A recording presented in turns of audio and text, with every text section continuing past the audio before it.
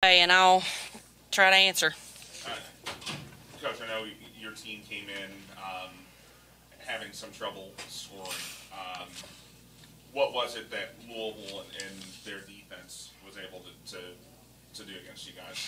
You know, anytime you come in and play against a team that's bigger, faster, stronger, you know, more athletic, you can't play back on your heels, you know. And the things that I've trying to instill in my girls is, you got to stay.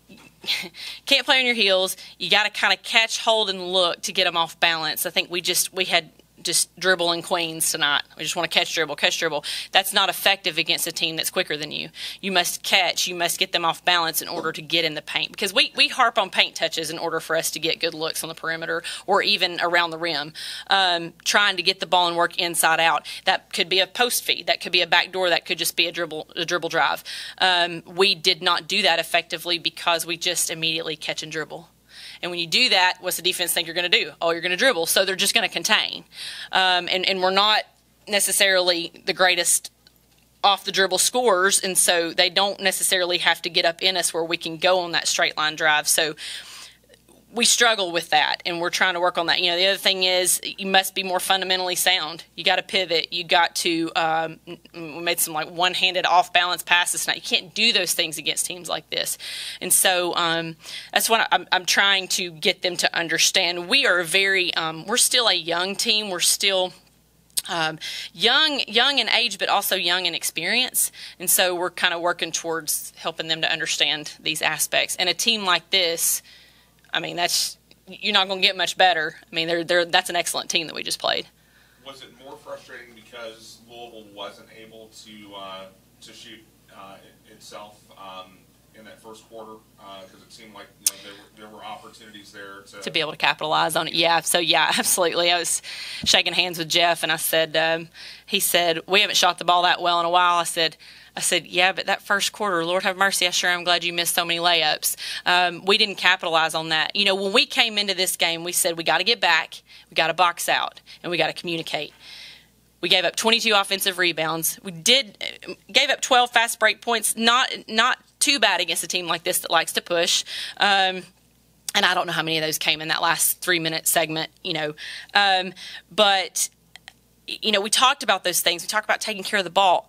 The bottom line is that we didn't do the things that we said we needed to do in order to compete, and that's the frustrating thing for me. Yeah. So I mean, that's all. You move on to the next question. Coach Ebony Williams had a good game for you. Almost half your points. She was active inside for you. Yeah, Ebony's a super athlete. I mean, the kid is quick. She's got a huge, quick first step. I'm trying to help her to get to utilize that a little bit better. So yes, thankful that she was able to produce some points, a couple bank shot threes. We don't necessarily teach that, but they count just the same. Trying to get her to play. I call it controlled energy, because the kid brings energy every time she steps on the court. She's going to give you fire and energy and all that, but I got to get her under control, and I think she did a better job of that tonight. There were a couple of times where she drove in a little bit too deep, and they were able to get hands on it, kind of get deflections, so I'm trying to get her to understand. And she did it a couple times in the second half where now you get in there, just pull up, shoot that pull-up jumper, because she can elevate. So she was able to kind of make that adjustment in the second half, and so I was glad to see that, because I believe she had 5 turnovers at the half. I don't think she had any in the second half, if I'm not mistaken. So anyway, she provides a lot of fire for us. She's got some length and athleticism. Still just a sophomore, so she's got a lot to learn, but I was thankful that she was able to come out and produce for us in that way this evening, because we weren't getting it from pretty much anybody else. What are some of the things you say to your team after a game like this? Well, you just talk about the simple fact that we have goals that we've set for ourselves, and we didn't achieve those goals. And I'm trying, you know, and we make them as realistic as possible. You know, a team like this, especially with the way that we've been struggling to score, we have to get defensive stops. We have to do the little things like boxing out and not giving up second chance points. In our last game, that was something that we it was just one after another. And against Purdue, we gave up 26 second chance points off of 21 offensive. I mean, it's just we've got. Off 20. I'm sorry, it was 26 points off turnovers. Like, so taking care of the ball. Okay, second chance points. Another thing that you can control boxing out. You can control not throwing the ball to the other team, and we just didn't do that. So that's the. I'm trying to get them to understand that you've got to do the things that you can control. You can't control. You can't control missing a shot. Sometimes you're just going to miss shots, right? Okay, you can't control the officiating. You can't, even though I tried to do that a little bit, you can't control those factors. You have to do the things that you can control, and boxing out is just a want-to type thing. Taking care of the ball is just getting in your mind, fundamentally, I'm going to pivot and I'm going to be on balance to make the next play, and we just didn't do those things. So that's the type of stuff that I'm more frustrated about with them. It's not the lack of effort, because we fought our guts out. I mean, from the time we started to the time we ended, but you gotta fight with some purpose, if you will. Yeah.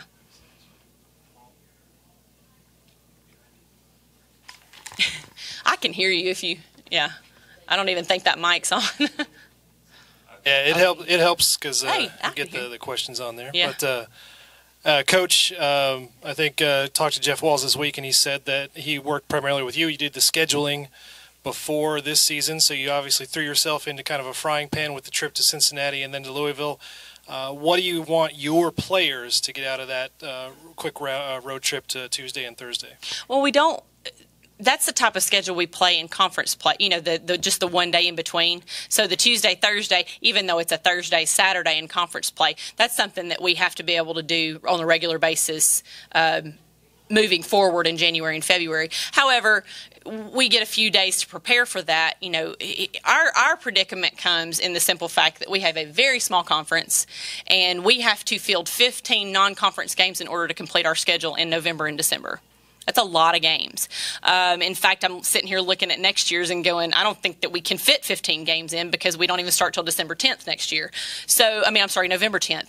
But my point is that you got to play the folks that'll play you. And we've struggled in the past to get people to want to play us. You know, and when Jeff called about coming in playing last year, I said, we just spent, I felt like what was a whole year, 3 years ago, playing over here. You got to come to us first. And he said, done. You know, we actually played them pretty tough last year. We also had turnover within our roster, you know, and that hurts you in trying to. That's why I guess that's one of the reasons why they say your second year is harder than your first. But yeah, I mean, we don't back down from a challenge. Now, we obviously felt like there were some of these games that were going to be more attainable for us. We just, like I say, if we don't play with a purpose and we don't do the fundamental things, we're just not going to pull those wins out, because they're still good teams, very good, solid teams. And then you've got the elite level like we saw tonight.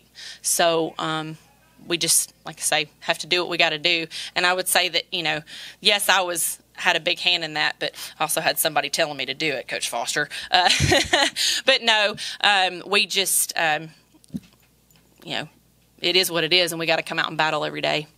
I know it's a tough night, but a lighthearted question, and hopefully you're familiar. But how good are the pancakes at Aretha Frankenstein's? They're super thick. I like them very much, though you can't really get in at the restaurant. So, hey, it's better to order it to go and just go pick it up. Or now, you know, they got all that, like, dinner delivered and Grubhub and all that stuff. But they're delicious.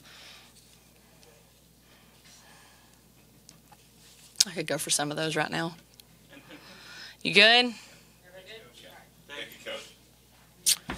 Thank you. I reckon.